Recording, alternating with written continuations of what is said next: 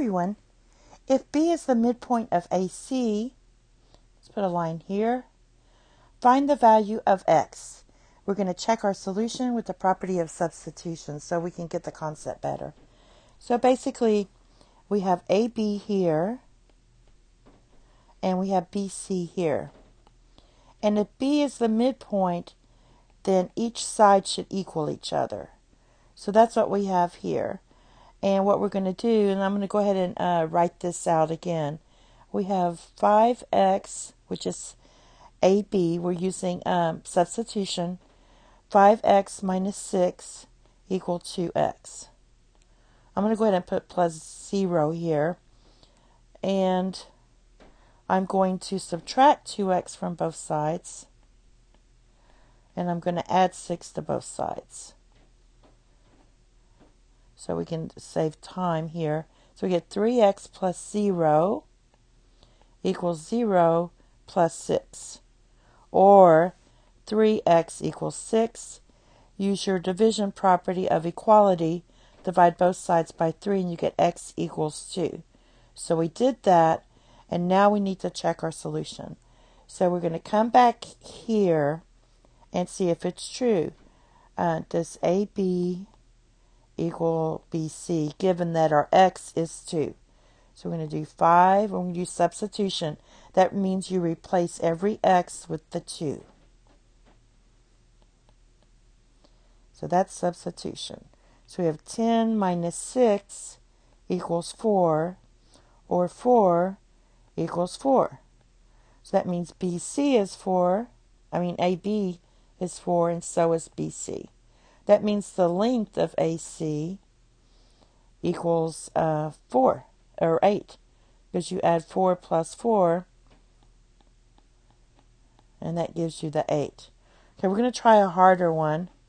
We have a midpoint here due to a line bisector, and we're going to look at PM, and PM should equal MQ, with M being the midpoint. So those lines. All right. So we have 5x minus 7 equals 11 minus 2x.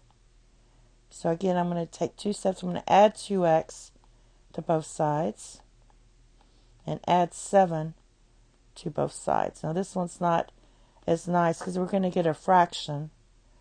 So we get 7x plus 0 equals 18 plus 0, or 7x equals 18. Using your division property of equality, you get x equals 18 divided by 7. All right, so that would be your answer.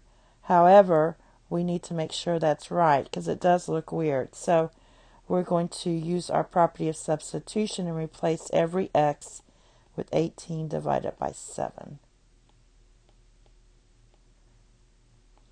And see if these two sides equal. If our answer is correct. You can put these in fraction form, make it a little easier. So you multiply across, you get 5 times 18 is going to be 90 divided by 7. Minus 7 divided by 1 equals 11 divided by 1 minus 36 divided by 7.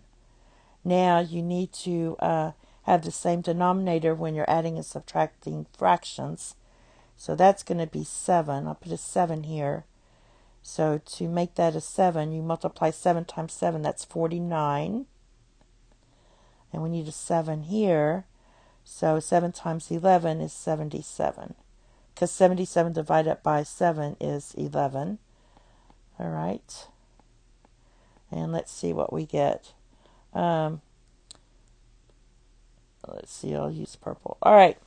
90 minus 50 is 40. So 90 minus 49 is going to be 41. And 77 minus 36 is also 41. So our solution is correct, and therefore this side of the midpoint of PQ is 41 divided by 7. And this side is also 41 divided by 7. If you add these two up, the length of all of PQ would be 82 divided by 7. And that's it. Thank you. Have a nice day. Bye-bye.